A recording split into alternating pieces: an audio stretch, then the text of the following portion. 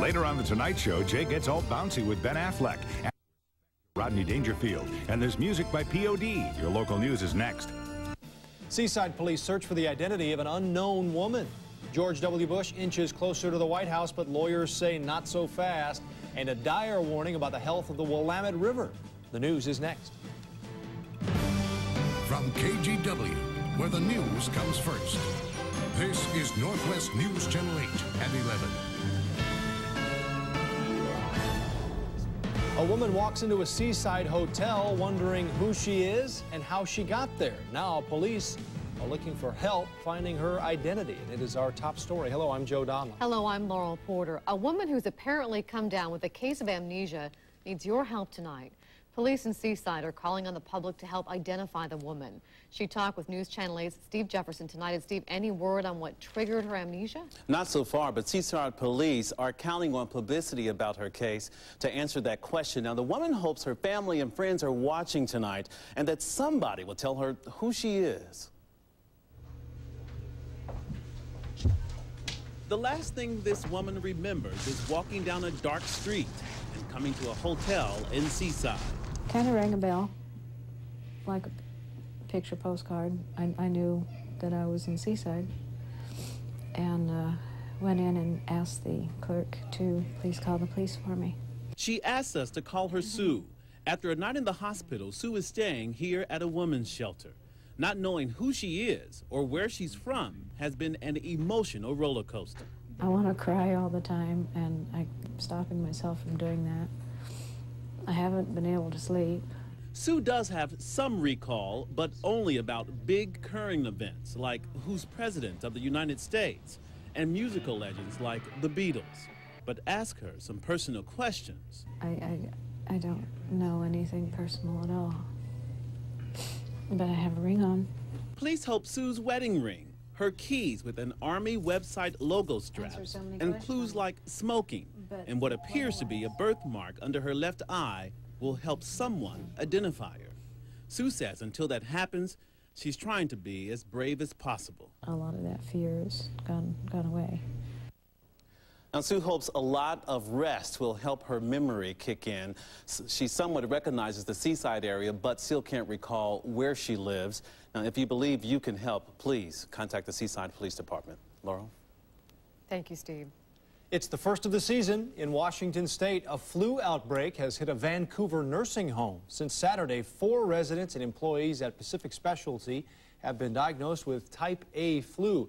Others at the nursing home are showing symptoms as well. And until the virus is controlled, administrators say they will not allow visitors or new move-ins. The nursing home is waiting to see if other residents will come down with the flu.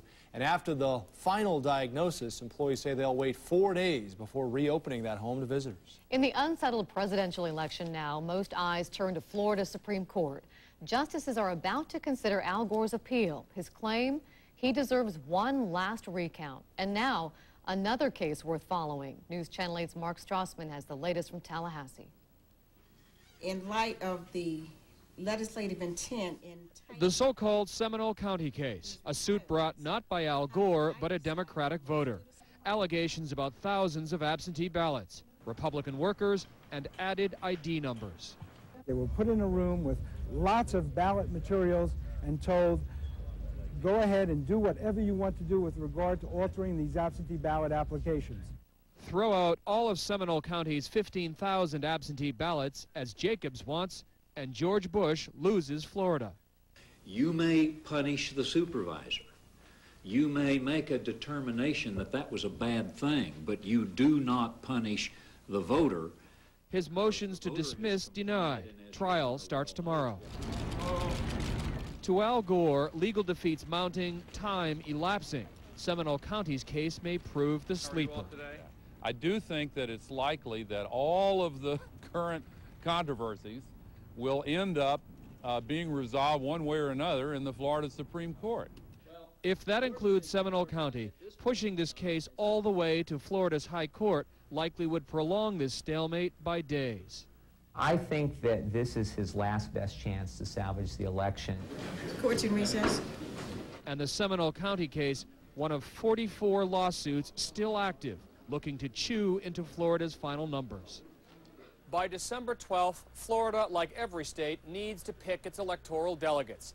That date was once also seen as a hard deadline for Gore. No more. Mark Strassman, NBC News, Tallahassee. George W. Bush told reporters today, in light of yesterday's court rulings, he may soon announce his choice for certain cabinet posts. It was the first day on the job for Washington State's U.S. Senator-elect Maria Cantwell. Cantwell made her debut appearance on Capitol Hill today, walking into the Democratic caucus alongside another newcomer, Hillary Rodham Clinton. Cantwell's win means the next Senate will probably be evenly split between the parties. That would be the first time in 120 years. That is, if Joseph Lieberman, in fact, does return to the Senate. Cantwell takes office on January 3rd. Another tennis ball bomb to tell you about, this one in Battleground. A woman found it in her kitchen. She picked it up and took it to the police department, and officers were stunned. They immediately put it on the sidewalk, evacuated the neighborhood, and called in the Portland Bomb Squad. Indicated to the sergeant at the scene that it was extremely dangerous and they didn't want to transport it. So based on that, tells me it was a pretty nasty piece of equipment. The bomb squad detonated it in a field behind the department. Battleground police are talking with the woman, also her family and her family friends. They say it's too early to tell whether this is related to last week's tennis ball bomb that killed a dog in East Moreland. Salem police say they've found the man who used a flashing blue light to try to pull over a 17-year-old girl last week. The girl escaped by driving onto the freeway after the man pulled alongside of her car. Police say the man lives near Eugene, and that's where he rented the tan Nissan Altima. Detectives say they will interview the man this week, then decide exactly what charges to file against him. Police need your help in catching a con artist. The man used a fake ID to steal $1,500 from a Portland teenager's bank account. These are bank photos snapped from cameras in the Southeast Vancouver Washington Mutual. That's where the crime happened. Vancouver police hope someone knows who this man is so they can stop him before he strikes again. Hope springs eternal. If we can if we get somebody just to give us that phone call that says they know who that person is, then we're well on our way.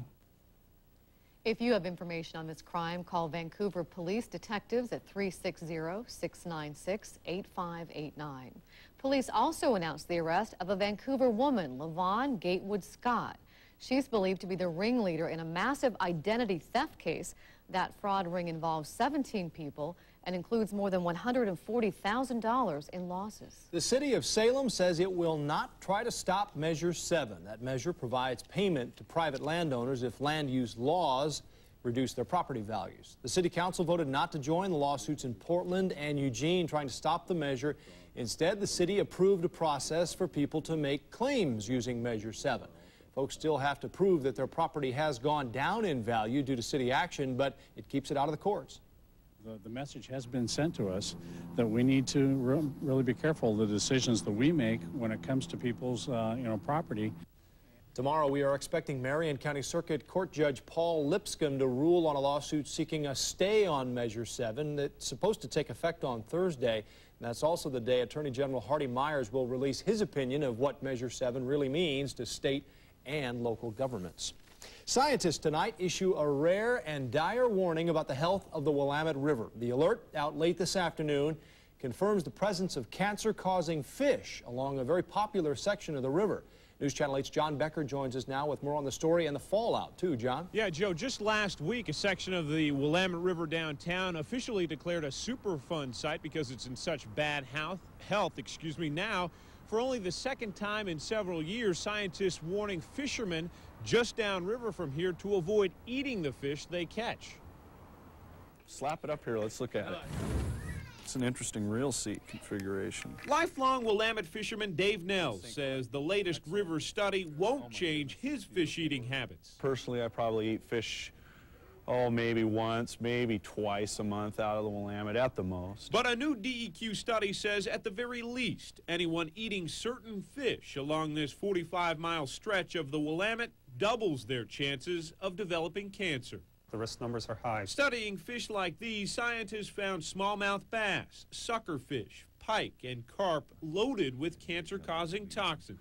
Then he's got like a parasite going right there. I think occasional meals would be fine, but I wouldn't make a steady diet out of it. Oh, he's a little skinny and sickly looking. A steady diet or 16 meals a month that include fish from this river increases long-term cancer risks nearly 20-fold. I don't think it's going to change people's habits fishing the Willamette. And there's your largemouth. Nels says most of the fish in the study, like this smallmouth bass, end up on the wall or back in the river. Down here you've got your more serious anglers, or generally, your catch and release fishermen. But those deformed fish disturb him. Something that needs correcting. And he's concerned about all the toxins in the river. Where's it all coming from? The mills, industry. It's better than, I think, Imperial. That feels... A disappointing picture, yes, but one that won't make him hang up his rod. That's very nice. And what is next in the process? Well, DEQ will look at pinpointing the problem. Is it construction crews churning up toxins that are flowing into the river? Is it farmers who are doing the same thing and churning up deadly toxins that have been there for years and are resurfaced when they farm their fields? Are those going into the river? Those are a couple of things that DEQ will look to study next. But that funding for this study will have to come from the legislature, and that's what has environmentalists concerned. Will that funding appear? Joe? Live downtown, John Becker, thanks. Some of the brightest and most creative minds in the technology world came together in Portland tonight. It's the 2000 Technology Awards. Big honors for some of the best local companies in the world of technology. Things like Internet Company of the Year and Product of the Year. The guy next to me, News Channel 8's Joe Donlan, served as host for this event, which is a fundraiser for the Boy Scouts of America. Local animator Will Vinton was honored as Technology Executive of the Year this evening. And to express themselves. As a tool in the hands of creative people, technology elevates what we do and elevates who we are as human beings. And I'm pleased to be a part of that evolution. Thank you very much. We'll have more on the Technology Awards tomorrow in Your Money, Your Business on News Channel 8 at 6:30. Looks like a terrific evening. An impressive group assembled. And a good place to get a good stock tip, too. Tell us what it was. More tomorrow night on Your Money, Your Business. Just when you thought you've heard the last of Monica Lewinsky, she's back. Coming up on News Channel 8, she's being called on to tell her side of the story one more time. Plus, more trouble for O.J. Simpson. We'll tell you why police want to talk with him this time. And he's not your average, everyday Beaver fan. In fact, he's the mayor of Eugene. And it was another fantastic day around here with lots of blue sky. But how long can this continue, especially when some places in the Northwest, it was socked in with fog? We'll talk about this, plus dangerously cold wind chill in part of the valley tonight. That's coming up with your forecast. How are you weathering the shopping season? Keep cool. Car Toys Christmas sale makes it easy to get the hottest deals. Only Car Toys has AT&T Wireless, Sprint PCS, VoiceStream, Nextel, Quest, and Verizon Wireless. For just $25 each a month, get free unlimited calling between 2 family members and 300 shared local minutes with service provided by Verizon Wireless. And when you get 2 phones from Car Toys, get gift checks worth $100 plus a free scooter. For the coolest selection at the hottest prices, zip into Car Toys. Car Toys. Way to go!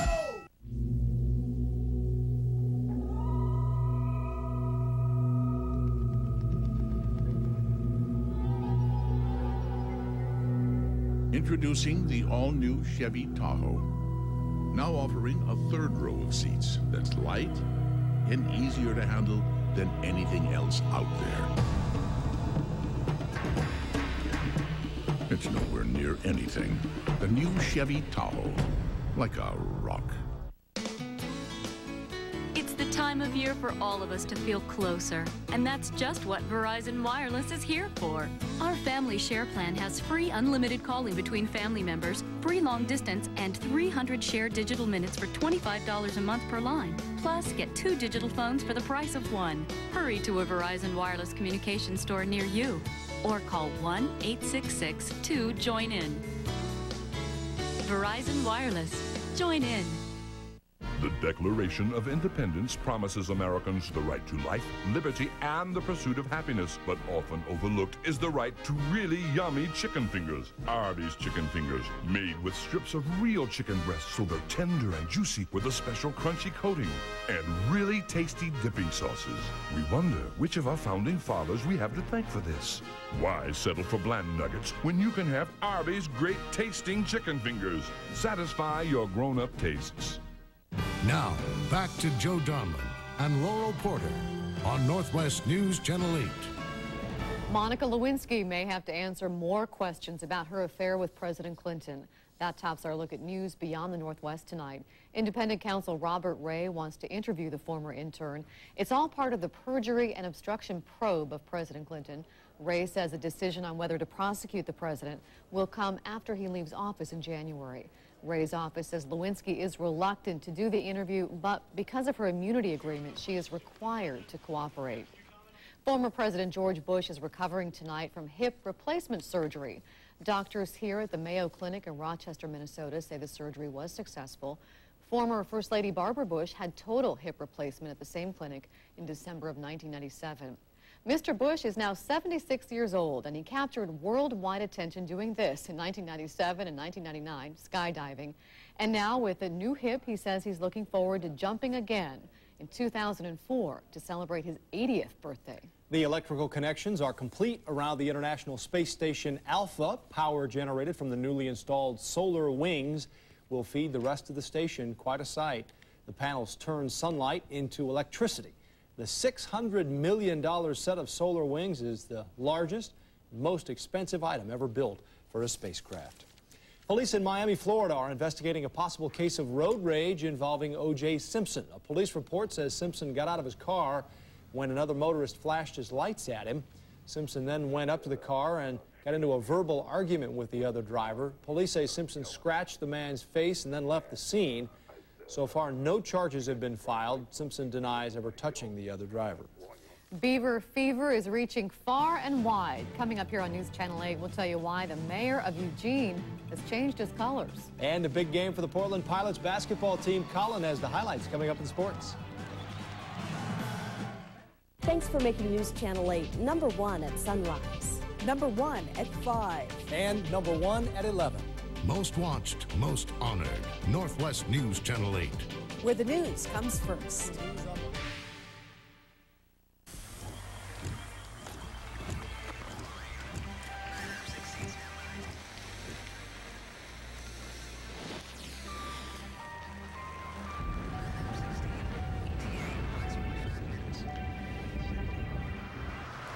In an emergency, only Country Company's insurance gives you immediate advice from a claims authority, and we're the only company that guarantees it.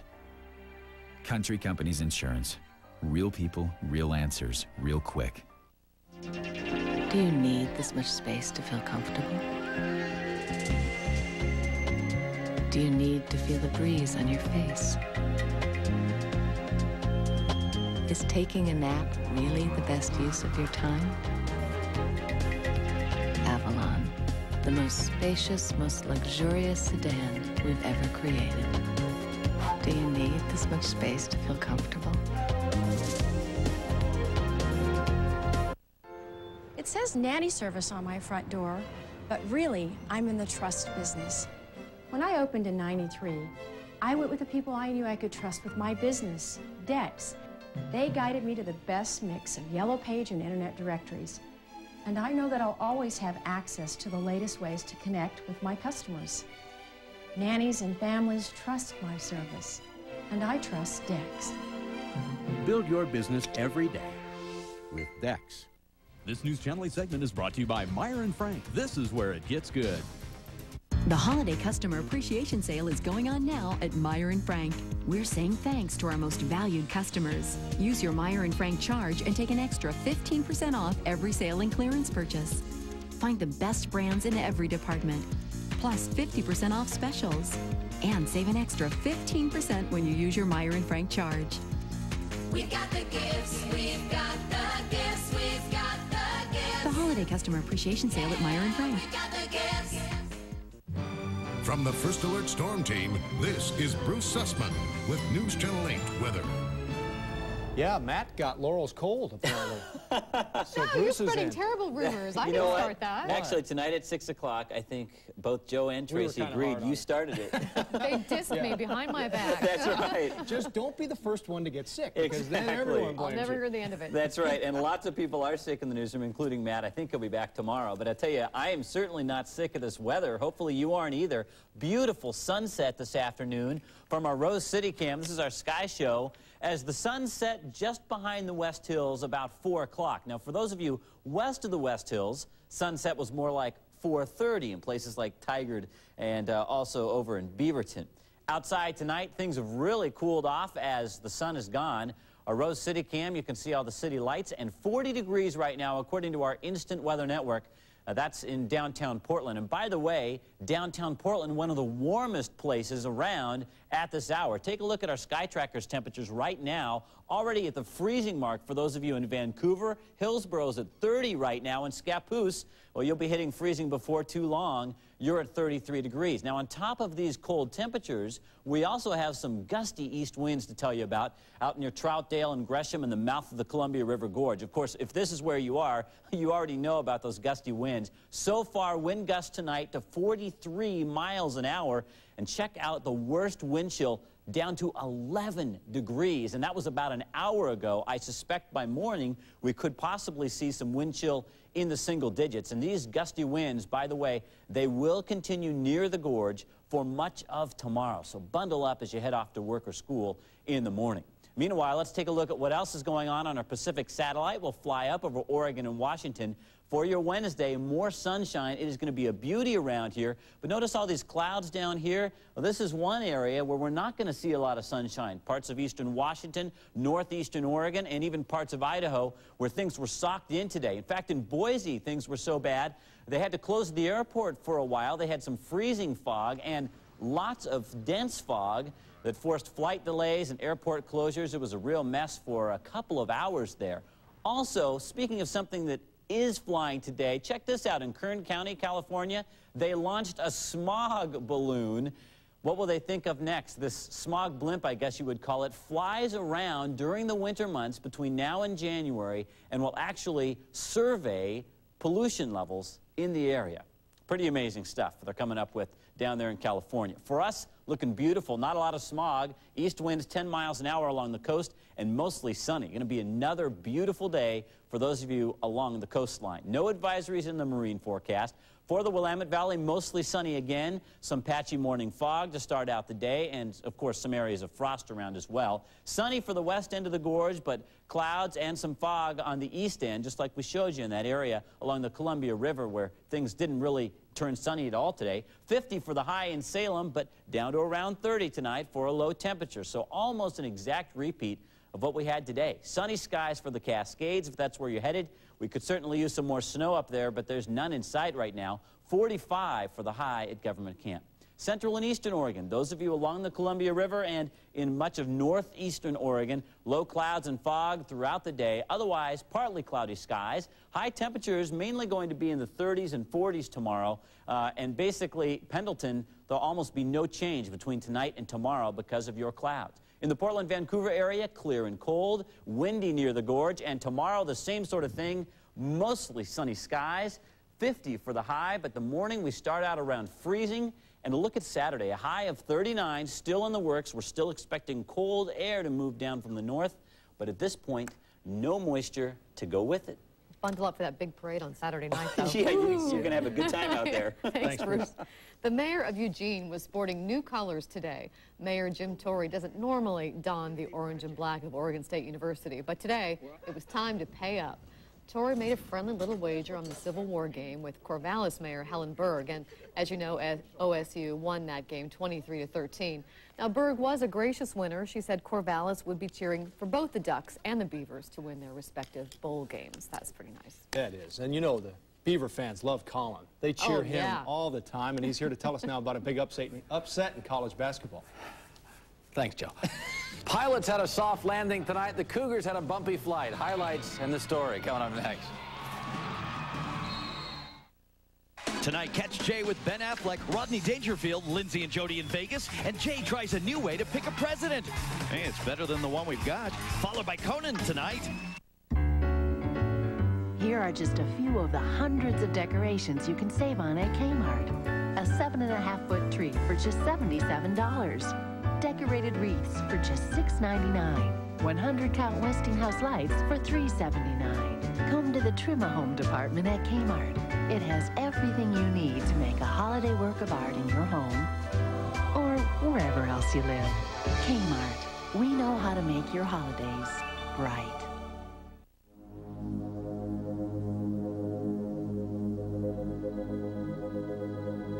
They may dance, spark, even start fires. But the most frightening thing about down power lines is when they don't do anything except lie there and wait. If you see any down power line, don't touch it. Just call us at Portland General Electric. News Channel 8 has been named the best weathercast by the Associated Press for the 3rd consecutive time. Look for Matt Zafino's forecast in tomorrow's Oregonian. Long list?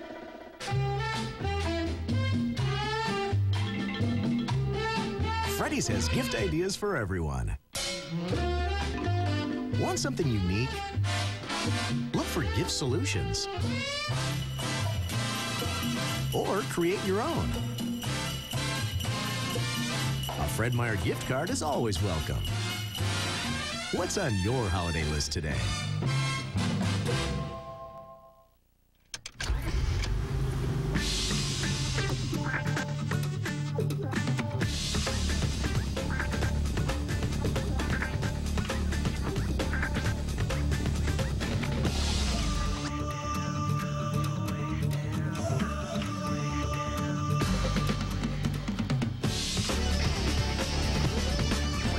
Introducing the Acura MDX, taking the SUV to a place it's never been before.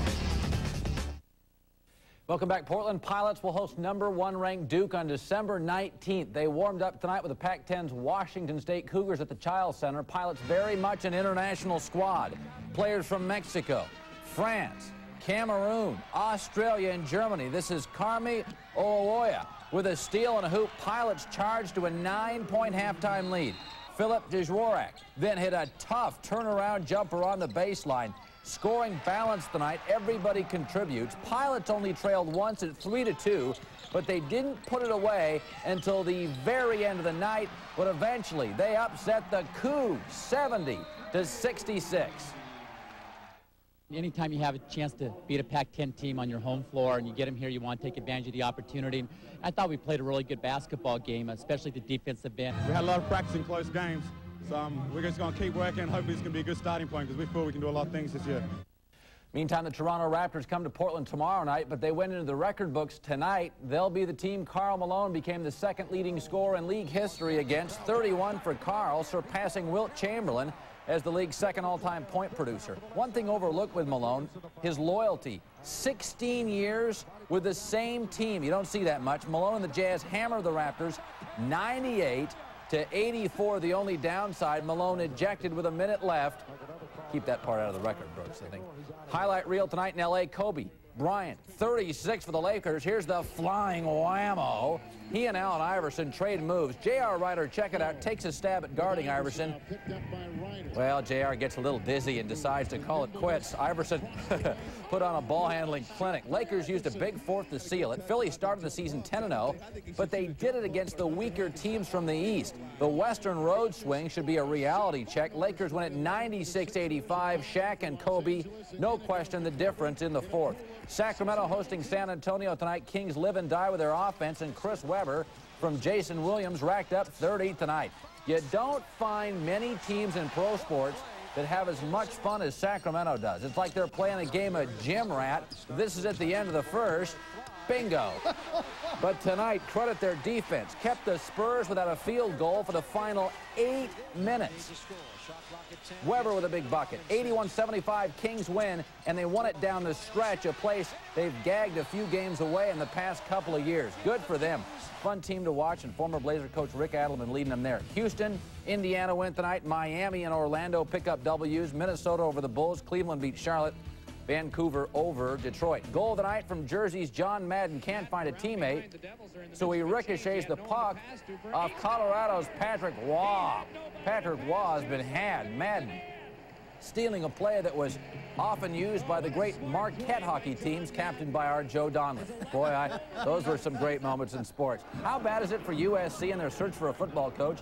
One report says Mike Riley's the main man, but Riley denies even talking to USC. If he turns it down, it'll mean that Oregon State's current coach and former coach have said no, and the Ducks' current coach, Mike Bellotti, didn't want the gig either. They're really running out of time here. They are. They're the options. Yeah, they are. And, you know, some of the NFL coaches have been fired, but nobody really wants to hire the fired guys, so they're in trouble. Thanks, Colin. I want to see that hockey play. We'll be right back.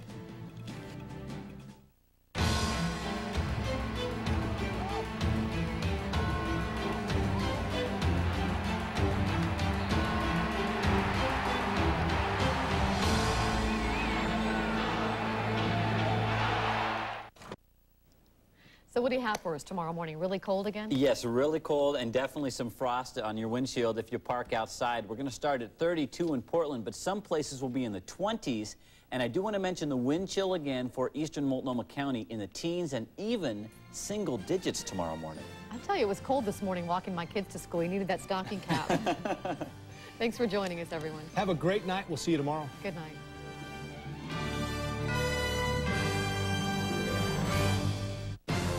Thanks for watching the area's #1 11 o'clock news. Northwest News Channel 8, where the news comes first.